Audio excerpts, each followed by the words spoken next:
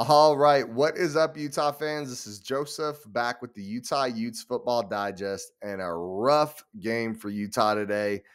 Final score just coming down to it like 42-18. Arizona just destroyed Utah. It was a rough go, guys. Not a fun game to watch out the get go. It was 14-0 with 8 minutes and 32 seconds left in the first quarter. The game got taken away from us so quickly.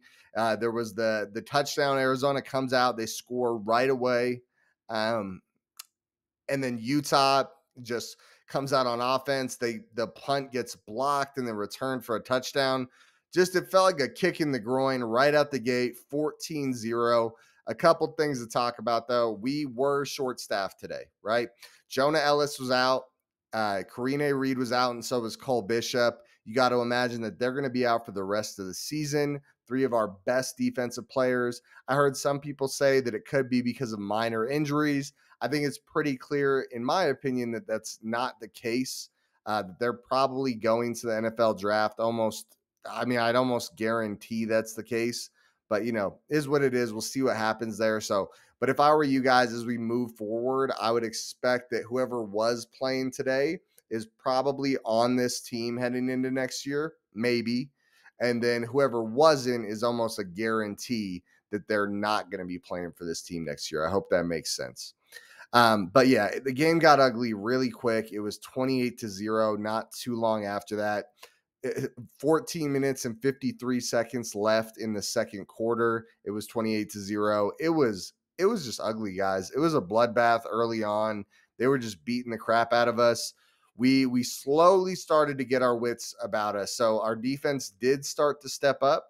Outside of that, they didn't really score any more points till deep into the game, right? You look, the next touchdown for Arizona was in the fourth quarter with 7 minutes and 57 seconds left. We were starting to pull back into the game and make it a game again. It never actually happened, but it did. We did make it respectable before it was over, but then they pulled away again. There's not a ton of bright spots about this game. It was just a rough go. Like I said, there were some bright spots. Some of our inexperienced guys and our younger guys got to get a lot of playing time today and get out there, in a real football game that mattered especially for Arizona. They're still well within the mix. So they got to go out there and face a really good Arizona team, especially on defense. We got to get some of these guys some real reps and get them out there. And, there were some struggles too, like Justin Medlock had the late hit. I also saw, what's his name? Jonathan Hall had a few rough plays out the gate. And this isn't to make those guys feel bad. It's more of a compliment to say by the end of the game, they did start to step up and look pretty damn good. They looked a little more polished and a little more put together. And I think our defense looked good by the end of the game. I know there was some late scoring in the game, but I'm going to chalk that up to garbage time for both teams. So is what it is there. I also think we saw a weird game for Bryson Barnes. 31 for 53, 320 yards, 2 touchdowns, and 2 interceptions. Weird game for him, like I said. He had times where he was driving this offense and driving the ball down the field better than I've ever seen him do. I think you guys watching would probably agree with that. But he also had these terrible interceptions. They were not like contested and thrown a little off. They were double covered a couple times.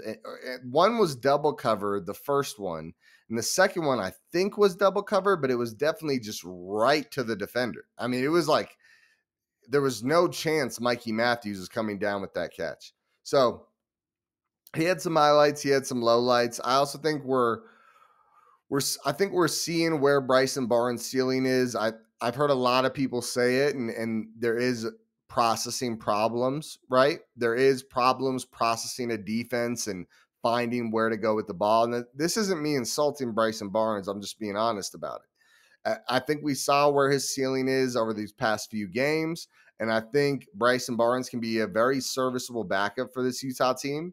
and I hope he's back next year, or he can be, a decent G5 quarterback, or even low end P5 quarterback, and maybe get a starting job there. I'm not sure. I'm not sure about all that, but is what it is. I just think we saw a decent game from Bryson Barnes.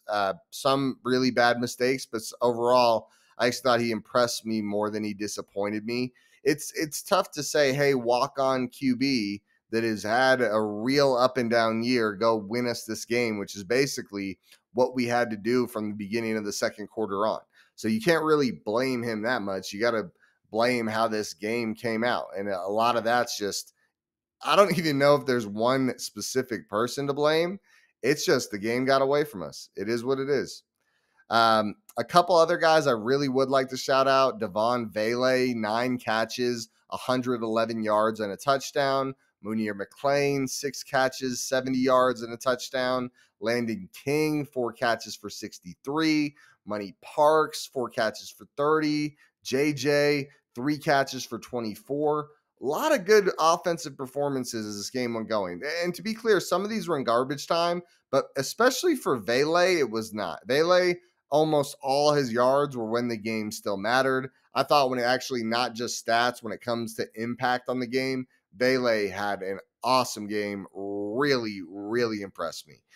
So good for him, dude. And I really hope he's back next year to help Cam Rising out, because I feel like it kind of sucks. It feels like it happens every year where Vele has a great end of the year, and then the beginning of the following year is just a little irrelevant for a few games. I'm not saying he's irrelevant, but it's like, where is he in those first few games? So rough go there. I think the story of this game, guys, is the game got away from us early, and it was really tough to get back into it. That's not a style of football that we love to play, right? That's not a style of football that our team can do well. Our defense has had the game put on their backs week in and week out, and this was a game where that just could not happen. The way it started out, the opt-outs on defense, it was not a thing that we were going to be able to do. So I think by the end of the game, though, our defense looked pretty serviceable overall, and it has me optimistic for next year and for next week. Right? We still have this Colorado game. Our ceiling for our season has changed. Our ceiling was 9-3 heading into this game.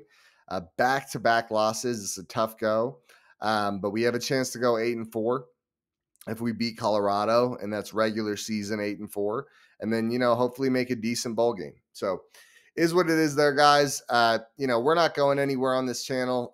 Please like the video. That'll help get it out to more Utah fans. Also, comment down below anyone I forgot to mention that had a good game. Oh, maybe some defensive guys. Let me see real quick. Let me pull up the ESPN stats. I'll say before I've even pulled it up, Connor O'Toole seemed to have a good game from what I saw. Yeah, so O'Toole here, he had a sack and 1.5 tackles for loss and 6 total tackles. Van Fillinger, another guy that stepped up. Oh, Zamiah Vaughn, dude, he had that one nasty TFL early in the game where he wrecked that guy's day.